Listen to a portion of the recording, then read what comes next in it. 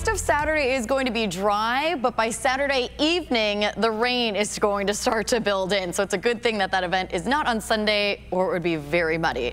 All right, some of us were sunny today. Others of us were stuck in the fog and the clouds. This is a shot from UCSD in La Jolla of those cloudy skies.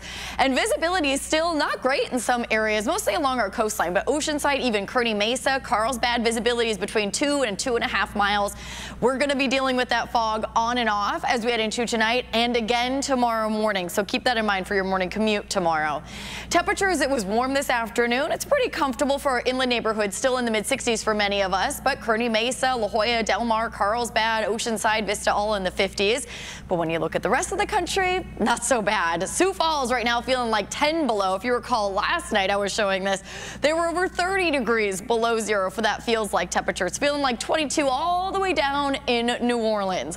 Tomorrow's going to be another fair weather day. We'll see the thick clouds, some patchy fog in the morning, a mix of sun and clouds into the afternoon. Temperatures in the low to mid 60s along our coastline and pretty close to 70 for most of our inland neighborhoods. Escondido at 70, Poway at 69. Meanwhile, El Cajon and Fallbrook at 67 degrees. Santee, I think you're going to be the warm spot once again at about 71 degrees.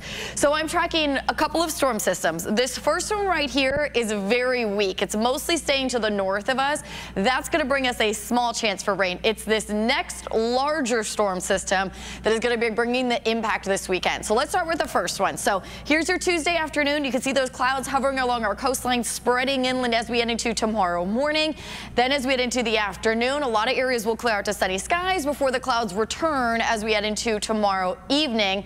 Late Wednesday night into Thursday morning, there is going to be the possibility of anything from mist, drizzle, sprinkles to a few light showers. Accumulations, if any, though, will be fairly light. That's system number one. There it goes. Now we're tracking this larger system that is going to be centered farther to the north of us, but we're expecting widespread rain. Accumulations at this time are still pretty uncertain, but expect rain. We are definitely going to be getting rain with this system. This is Saturday at 11 o'clock. Shower activity is building. Sunday is when we're going to be seeing on and off rain throughout the day. That continues through the day on Monday. Sunday and Monday could both be a wash as far as any outdoor plans go. Shower activity tapers off during the day on Tuesday, then we're drying out on Wednesday.